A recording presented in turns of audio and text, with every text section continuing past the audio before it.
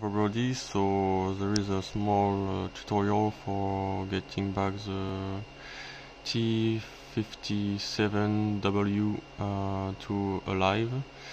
So I'm using this software provided by Yealink. So I download the firmware bin and RFC from Yealink, and I'm getting the interface of the LAN I'm using.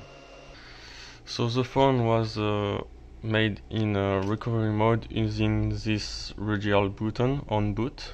So you select TFTP with 1. I enter the local LAN right here and my IP address for the TFTP server. So basically you have just to tap the headset button and you start updating from the file we show.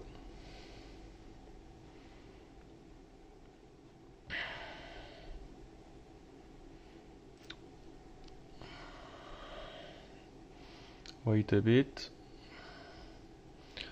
After a couple of seconds the screen go a bit lighter and we restart the firmware update.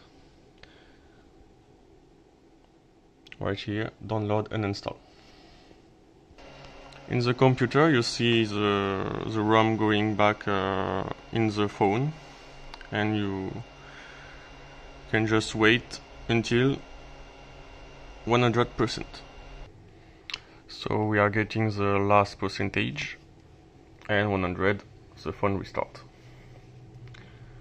So now we just want to boot the phone.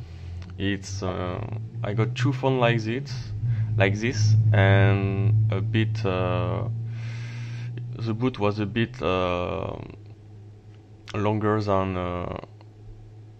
usual. So we need to wait, and your heart and your customer will save.